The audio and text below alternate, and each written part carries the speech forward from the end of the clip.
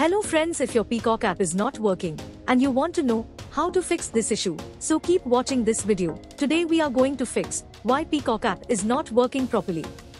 So let's get started. There may be several reasons behind this issue. Today, we are going to provide you all solution for iPhone users. If you are Android user, video link is in description box. Solution 1. Check your internet connection. Make sure your internet connection is fully working and you are getting good internet speed.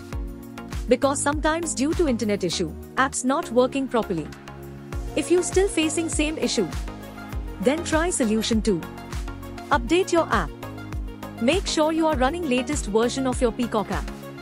Open up App Store on your device and then tap on this search icon in the bottom right corner. Then search for the app. And if you see this update button right next to the app name, simply tap on it to make sure you are running the latest version of the app. Because sometimes some updates may create these type of issues, so make sure your app is up to date. Please note, check compatibility of your device. Your smartphone should be running iOS 14 or higher. If you still facing same issue, then try solution 3. Then you need to clear app cache. For this, go to your device settings and then scroll down to find General and tap on it. Then tap on iPhone storage. From here, search for the app and then tap on it. Once you are on this screen, you need to tap on Offload app. Tap again to confirm. It'll take a bit for processing and then a reinstall button will show up. Simply tap on it to reinstall the app. This should fix the issue. If you still facing same issue, then try solution 4. Now you need to completely reinstall the app. Follow the on-screen instructions to navigate all the way to the app page. Once you're on this screen, tap on Delete app to uninstall the app from your device. Once uninstalled, open up App Store and then search for the app here.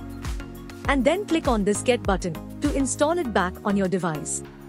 If you still facing same issue, then try solution 5. Check device date and time setting.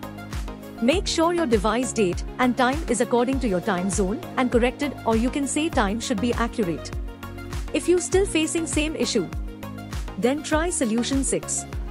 Restart your phone. Sometimes restarting devices automatic resolve these types issues.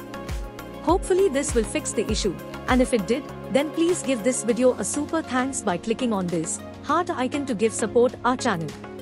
If you still facing same issue, this mean app server is down or the app is in under maintenance. In that case, wait for couple of hours and then try again.